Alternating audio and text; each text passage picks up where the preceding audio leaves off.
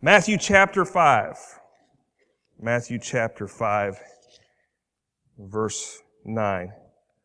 We have a special guest this morning that's going to read our text, but we're going to read from verse 9 to verse 13. So listen and pay attention as our guest reads. You might not be able to follow him completely, but just listen and read along with him. Matthew chapter 5, verse 9 through verse 13.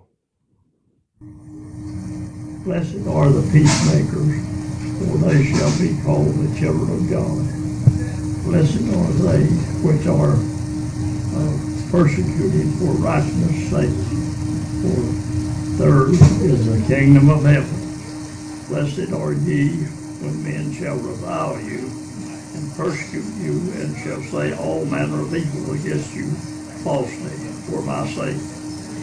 Rejoice and be exceeding glad, for great is your reward in heaven. For so persecuted they the prophets which were before you. Ye are the salt of the earth. But if the salt have lost its Savior, wherewith shall it be salted? It is thenceforth good for nothing, but to be cast out and to be trodden under foot of men. If you don't know, that's my father. He's going to be 88 in November. And when we were at the hospital, we had God's Word out. We were praying and reading our Bible. I said, Dad, would you read this? And I'll tape. So you can see my recording's not very good. God's not called me to do that, but I'm thankful that Dad could be a part of our service this morning. Last week we talked about blessed are the pure in heart, for they shall see God. When your heart is pure, your heart is right. When you're real, when you're sincere, when you're genuine. And that's what God wants. God wants us to be real. God wants us to be sincere. God wants us to be genuine. God wants us to be who we are when it comes to our relationship with Him, not to stay who we are, but to come just as we are so He can change us. Blessed are the pure in heart, for they shall see God. And when our heart is pure, you look at verse 9, we will want to be a peacemaker. When our heart is right with God, we will want to be right with others. I want peace more than anything else. I don't like war. I don't like problems. I don't like difficulties. I don't like conflict. I like peace. And he said, blessed are the peacemakers, for they shall be called the children of God. And then you will be able to handle persecution. He said, blessed are they which are persecuted for righteousness' sake, for theirs is the kingdom of heaven. It's, you know what? And we will face persecution for what we stand for the Word of God. But we can endure, we can withstand that persecution because we know this. There will be a day that we will not have to suffer. There will be a day that we will inherit it all. Verse 11, blessed are ye when men shall revile you or insult you and persecute you and say all manner of evil against you falsely for my sake. Aren't we seeing that today? For us taking a stand for what's right, people are saying things about us today, about Christians and about the name of Christ and about who He is. Rejoice and be exceeding glad, for great is your reward in heaven. So he's saying when you're persecuted, when you're insulted, when people say things about you, that we are not to be disheartened and discouraged about it, but to rejoice. To rejoice that you're going through some of these things. And then he says, great is your reward in heaven. And then he goes back and looks back at some of the prophets. For so persecuted they the prophets which were before you. And then we get to verse 13. And that's where we're going to stay at this morning. Ye are the salt of the earth. I don't know about you, but I like salt. I know some people that don't like salt, but I like salt. Let me just mention a few things about salt. Salt adds flavor to our food. Some of you are going to say amen right there. Some of you are going to say, we don't need it, right? But it is true. It's used to season our food. And I know at times it's not good for you, but it adds flavor to it. It makes things taste better. As Christians, and he says that ye are the salt of the earth, I believe that we should make things better. There's a lot of things in life that it just doesn't taste very good. There's some things that we face that just doesn't taste very good. It leaves a bad taste in our mouth. But he says that you're the salt of the earth. As Christians, we should make things better. In this world that's difficult and full of problems, and sin is everywhere, as Christians, he has called us to be salt, to make things better. Has Christ made things better for you? He has made things better for me. I had the opportunity last night as I was leaving the church to be able to witness to someone last night. They were coming across the parking lot, and it's like I was getting ready to go home. I was ready to leave. And it's like the Holy Spirit wouldn't let me. So I didn't know what I was going to get into. But I got out of my car, and I had the opportunity to tell this person last night as they were going over here to the hotel. I had the opportunity to tell this person what Christ has done in my life. And I told them about some of the things that they were involved in because, today sin is very visible today. People can live in sin and they're not embarrassed today. And I said, you know what? Some of the things that you're involved in are going to leave you empty. You're going to be empty from some of those things. Christ is going to give you meaning to life. Salt adds flavor. Not only does salt add flavor, but salt creates thirst. You give someone enough salt in their diet, and it'll make them thirsty. Shake your head. Agree with me. Amen. You put some salty Christians in someone's life, and they will become thirsty for what they have. I'm talking about salty Christians. He says, ye are the salt of the earth. We should make people thirsty for what we have. We should live our life in a way that makes people thirsty. Mike Barker, who's preached here on a Sunday morning, he preached our chapel here at Emmanuel Christian School back in the spring, and he said this. He says, you've heard the saying, you can lead a horse to water, but you can't make it drink. Who's heard that saying before? You can lead a horse to water, but you can't make it. You've heard that saying before. Raise your hand. I'm going to preach 2 hours if y'all don't get with me this morning, okay? Yes! Can I hear an amen? But here's what he said. Okay, there's a good time and a bad time to say amen. Was it up there? Thank you, brother. I appreciate it. I'm taking you out to lunch. The second Tuesday of next week. But if you put enough salt in that horse's diet, it will want to drink.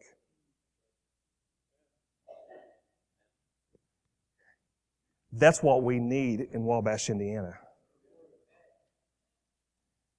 People that will have a thirst for God.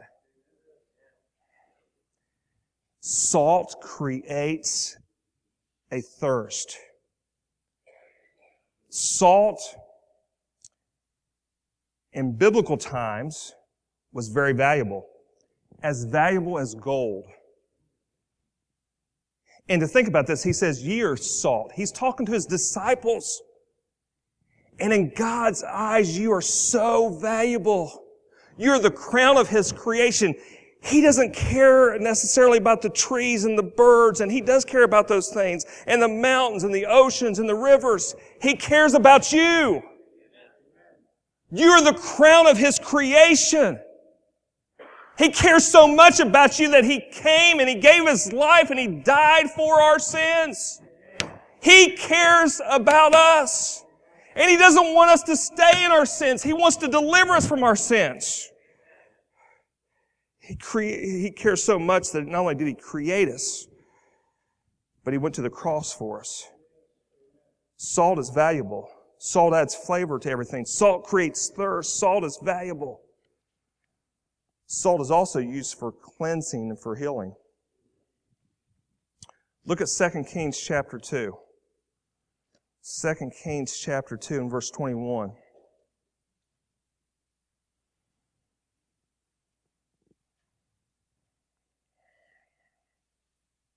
I'm not going to get into the background of this story, but I want you to focus on verse 21.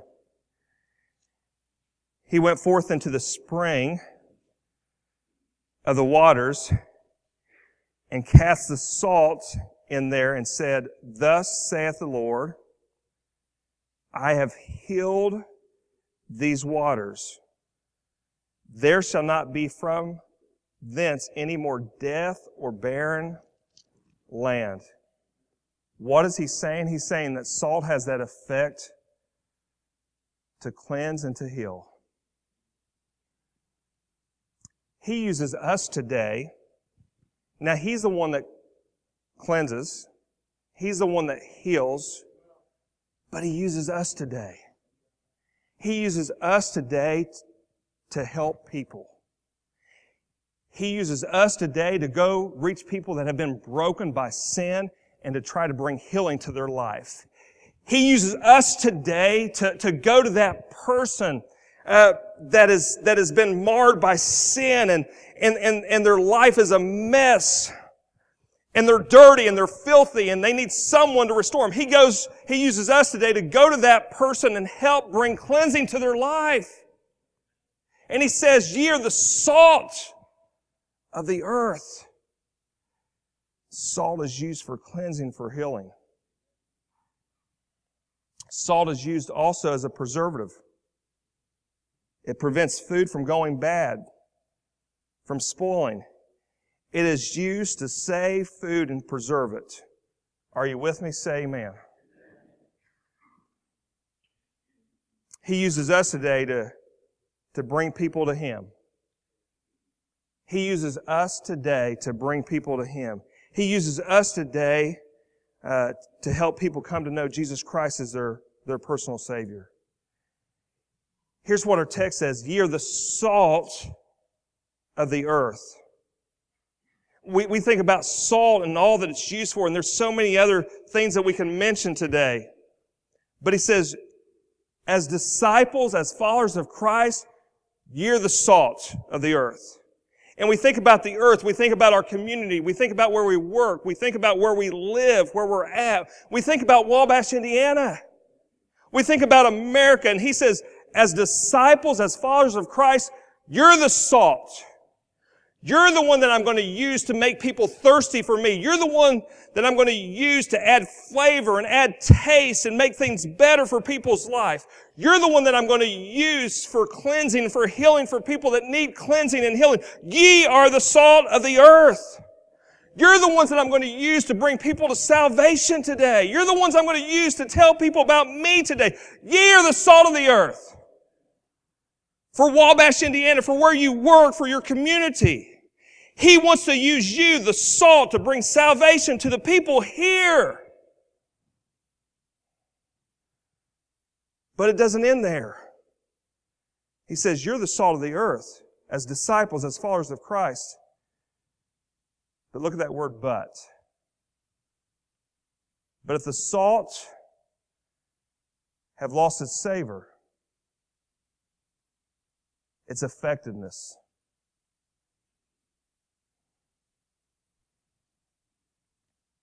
wherewith shall it be salted? Notice the next statement there. It is good for nothing,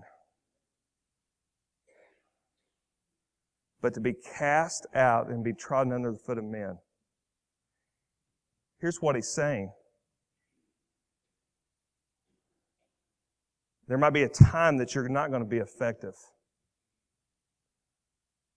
There's going to be a time that you could lose your influence. There's a time that you might not have the power that you need. There might be a time that the salt is useless. And then he uses these words, it is good for nothing. God has called us today to be the salt of the earth. Where you work, where you go to school, where you shop at, God has called us to be salt, to make a difference. How do we do that? We do that by how we live. We don't say one thing and live something completely different. We need to live for Christ 24/7. And when we're out there in the world, we need to let our light shine. We need to pass the salt. If you are the salt, you need to take the salt and you need to pass the salt. Someone has done that in your life. Someone has added salt to your life. Someone has made Christ attractive to you and made you thirsty for Christ. I think of my parents who have been salt to me. They were salt to me. They made me thirsty for Christ. We're the salt of the earth. Are you making someone thirsty for what you have?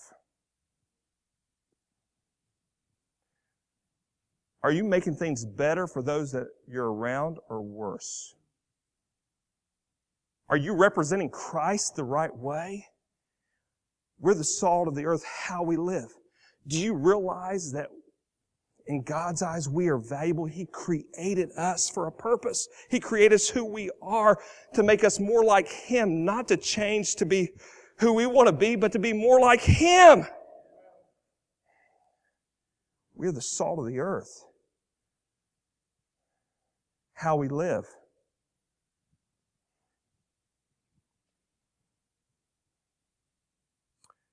What we do. I think of people that have been salt to me. You know what they've done? They have just taken salt, forgive me, okay? And they have just sprinkled salt on me.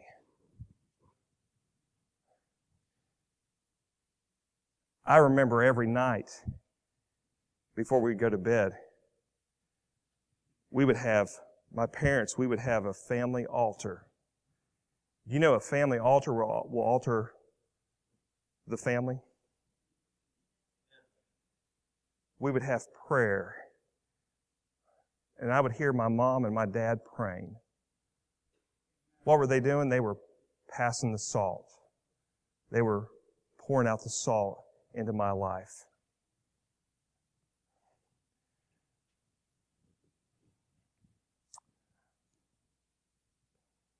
As a 10-year-old, I got saved. You've heard me share that before.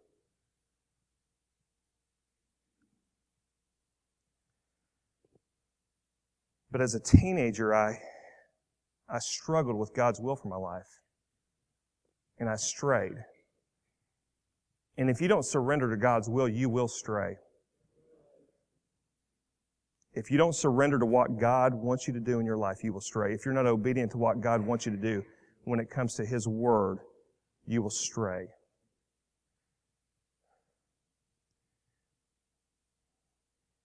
And as I strayed, I remember coming home at night. I would come in the door and the family room was right off to the entrance into the house. And I would hear my dad praying. I'm not just talking about just praying a God is good, God is great prayer. Brother Sean, I heard my dad praying and I could feel God's presence. What was he doing? He was taking salt and he was pouring salt out on me, making me thirsty, making me want what he had. We pass the salt, we pour the salt out on others' lives, and think about people that have done that for you by how we live, by what we do. by what we say. Our words are so important. Look at Colossians chapter 4.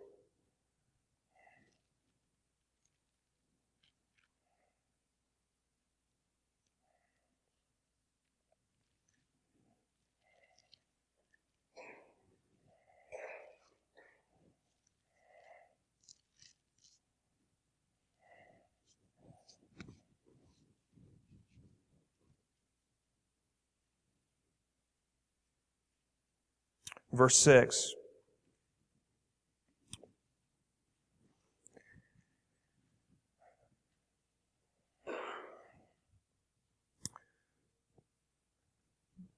There's some salt shakers right here, right underneath you if you want to pick one of those up. Pick one of those salt shakers up. And think about this. God has called us, and He said this as followers of Christ, that we are the salt of the earth. What are we doing with what God has given us? We're to pass it on.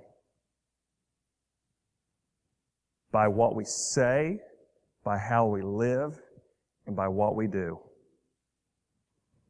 I ran into someone at Walmart, and I usually don't go to Walmart, but Walmart's a good place to witness. Can I hear an amen? Amen. And it was like at an unusual time. I had to run out there in the morning, like 9:45, 10 o'clock in the morning, something like that. And I ran into someone, and this person, they've not been to church for some time. And I said, well, this wasn't an accident that I ran into you today.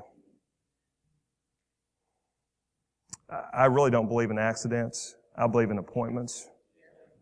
You were here, I was here at the right time, now you can't get away. Where have you been? I didn't say it that way. I did not say it that way. That's not the way to say it, okay? I did say this, we've missed you at church. That's the way to say it. And then let the Holy Spirit do what the Holy Spirit needs to do. Notice what it says here. We are to be passing salt every day. Pass the salt. Pour it on someone every day. Here's what it says. Let your speech be always with grace.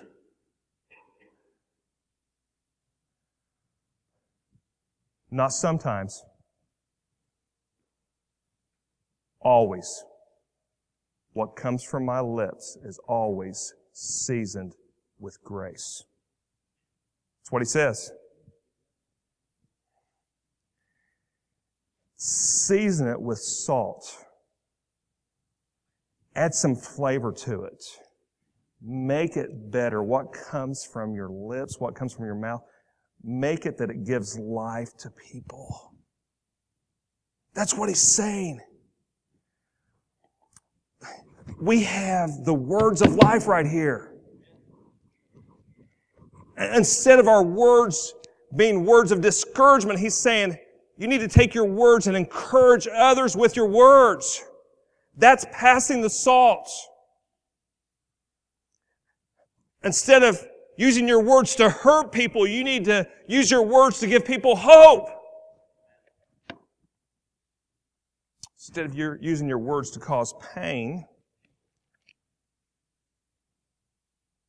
you need to use your words to let people know that you love them. Let your speech be always with grace, seasoned with salt. And then we go back to our text, Matthew 5, verse 13.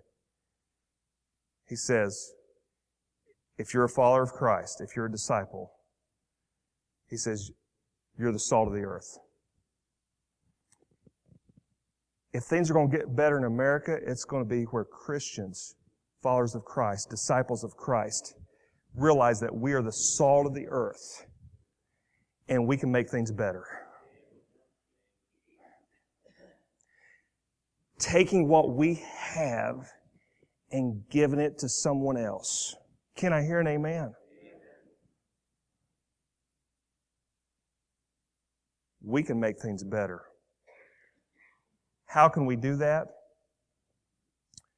Because Christ has made things better in my life. Think about what Christ has done for me. Last night,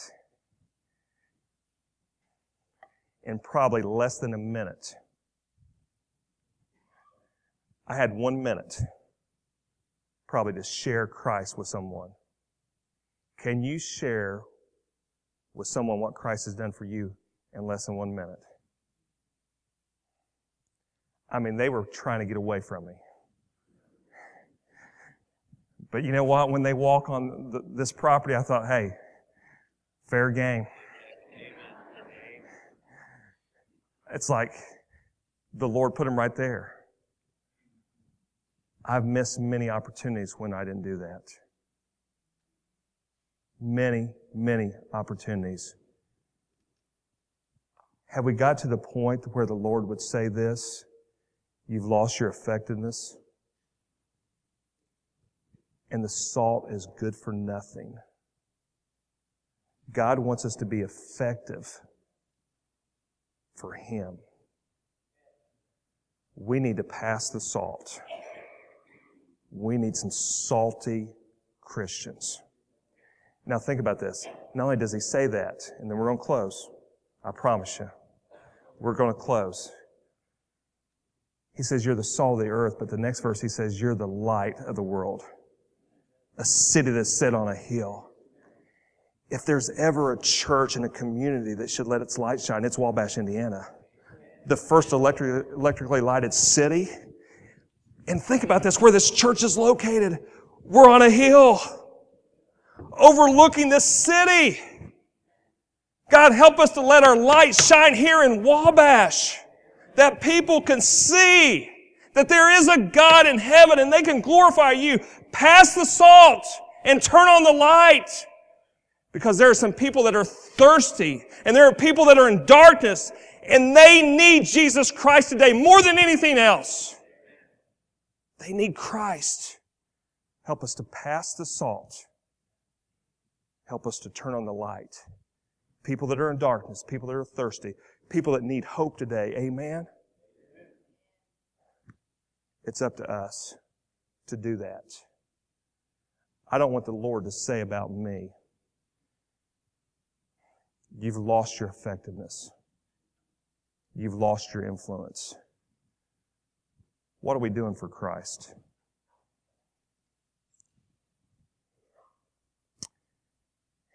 He has done so much for me. Everything. The least I can do is to give Him the rest of my life. Completely. I surrender everything to Him. Let's bow our heads.